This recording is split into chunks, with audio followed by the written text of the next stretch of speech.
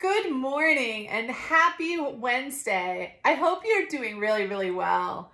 I wanted to know where you're connecting from. Where are you watching from? Please share below. I would love to personally reach out and say hi to each and every one of you and see where you're coming from around the world. It's such a beautiful thing to know that a platform can touch the entire world.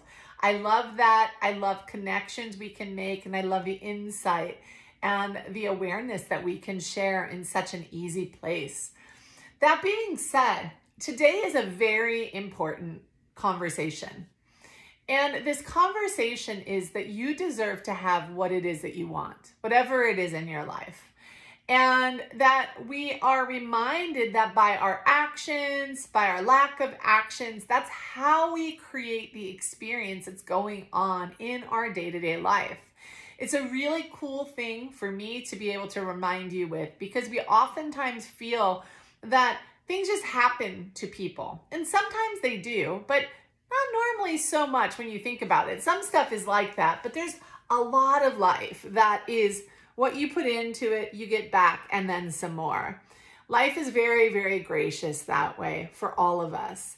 And I shall say for all of us that are conscious about that. So I'm going to ask you to be really mindful moving forward in your healing process, no matter what type of path you're on. The healing process is the healing process. We're all in this together. When you choose to become more conscious, when you choose to become more aware of your habits, of your patterns, of your goals, of your intentions, we learn to take personal responsibility for it. So I hear a lot online about how things are given to people, or how it must be nice of having this, or this. And the truth is it's all a beautiful thing in our lives to be able to have gratitude for.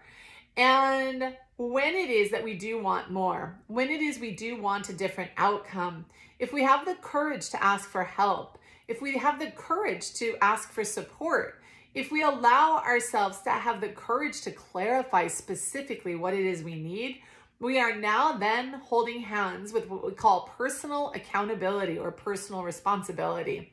This is probably the most important piece of the healing journey, besides just the grace, if you will, of waking up. And it's a really important piece to understand. I don't know where this comes from.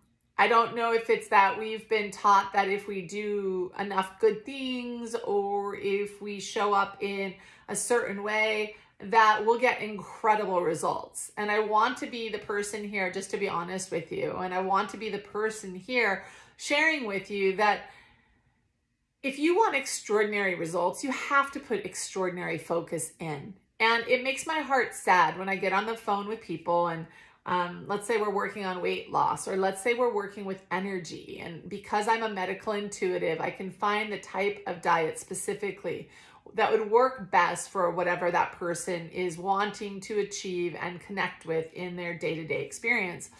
And a lot of times people will say, I just don't understand, I'm doing everything that you shared about, or I don't understand why this outcome's not happening for me. And I'm like, well, let's look at it. Let's see what's going on.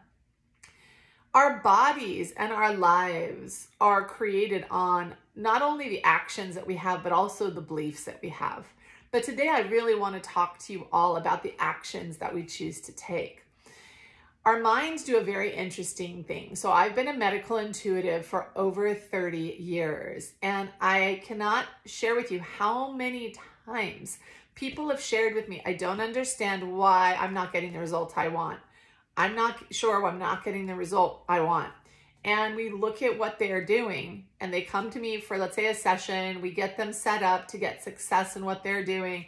And then they say it's not working. So of course I want to follow up and connect with them because it's a curious point to me. I would say 9 times out of 10, people aren't doing what they think they're doing. I would say 9 times out of 10, people genuinely are thinking they're putting more effort in, or they're saying they're saying that they're doing certain habits or things, and it might be more than it had been before, but not enough of a change or enough of a transition to see the type of results that they want.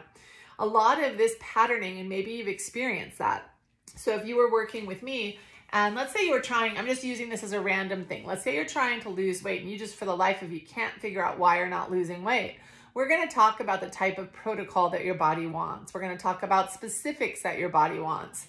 And if you choose not to follow those things, your body obviously is not going to have very fast or very big results. The interesting piece, though, is a lot of times people come to me and say, I don't understand, I've been doing it. So then I ask them to write out or to journal or to put into an app what they're actually consuming. And they'll say, oh, well, why do I have to do that? I'm like, well, you have to do that so we can see why what it is that you're working with and doing, taking actions of, aren't actually working. So for example, can't tell you how many times I've talked to people and their bodies actually share that they're not having an easy time breaking down any carbohydrate at all. So I'll say, oh, well, how are you doing with your carbohydrates? They say, I'm totally staying away from them. I don't understand what the problem is. This just recently happened, actually. And the woman sent me her screenshot, and in every meal, there were still carbohydrates that were sitting there.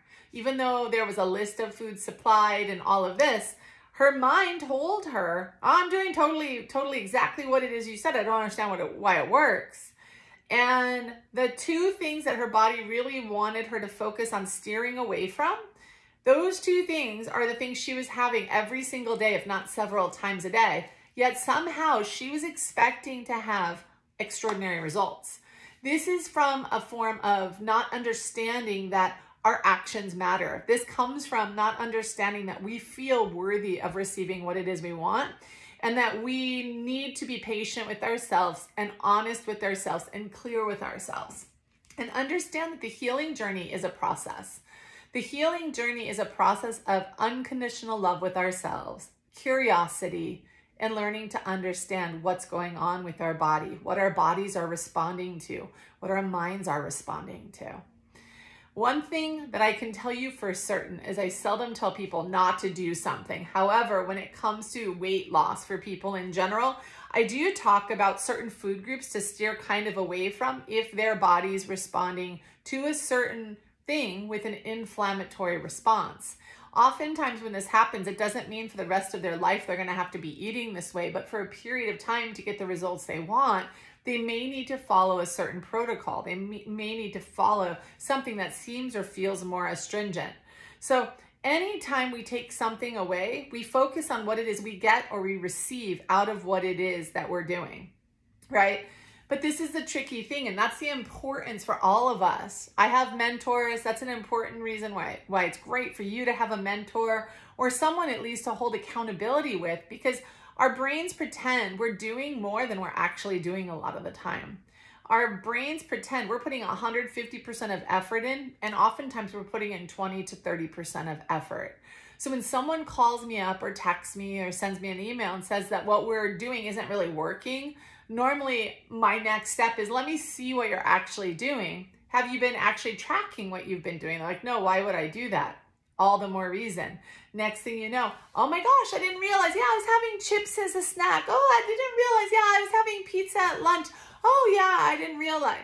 Well, it's time to realize things and to allow ourselves to understand that some things are complicated in the healing process, and self-care doesn't have to be one of those. But in order to get results with self-care, we have to know what we're doing.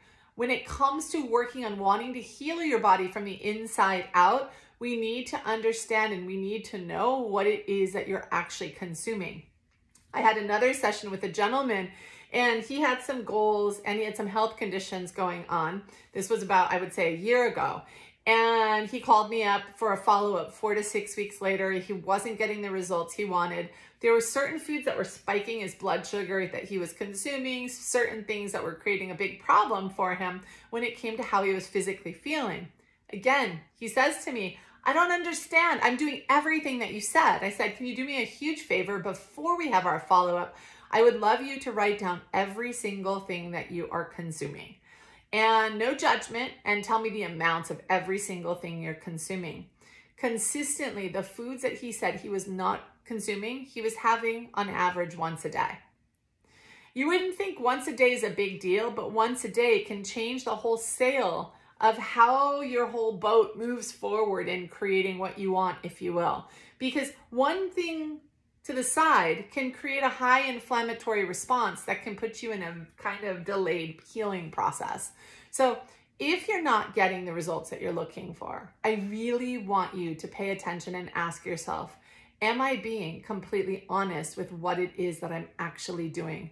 People say that they exercise really hard and it's a gentle walk that they're doing. And maybe for you, that's really hard. But for a lot of people, they'll say, oh my gosh, I exercised so much today. How much? They don't know. They're not tracking. All of a sudden, that 45 minutes that they're telling us turns into 8 or 9 minutes because it seemed like a lot. Same thing with water intake. Same thing with sleep.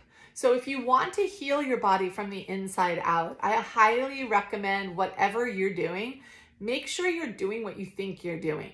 Track it, pay attention for a good week or two. I personally do this every single season. So for me, when the spring starts, the summer starts, the fall starts, I actually track my sleep, I track my movement, I track how many fruits and vegetables I'm eating and what is it I'm eating. I'm tracking how much water am I actually consuming. I'm telling you right now, so much of the time I am surprised by what it is I'm eating. I'm like, yeah, I'm not really eating any of that. And then I'm like, wow, okay, all right. Thank you for your honesty. That's what I tell myself. Thank you for my honesty and the desire to be honest. So if you're in that boat and you're thinking, I'm following this protocol with this person they gave me, or I'm following this book, are you really, is my main question. I would take time to write these things out and remember to get good results on anything with healing the body. You need proper sleep, proper water, lots of healthy, natural foods to support your body to be able to heal and to get that overall inflammatory response down. And I would highly recommend journaling what you're actually doing to make sure it's matching what you think you're doing. All right. So this is not a judgment. This is nothing of that nature. This is just a gentle hug to each and every one of you because I want you to get the results that you're worthy of getting, whether it's wanting to heal from some illness that you've been told is hopeless, whether it's you wanting to lose some weight, whether it's you wanting to gain better sleep. All of these things are critical because your body is simply communicating to you how it's being affected by the lifestyle choices you're making. That is what our health is. Our health is a symptom of the life that we are living and the choices that we are making. We don't ever want to have the attitude that there's something wrong with our bodies. Perhaps there's something wrong with how we've cared for our bodies, but our bodies are just adapting and connecting in to what choices we have made across the board. All right? Huge hugs. Oh, happy Wednesday. And it is awesome to connect with you today.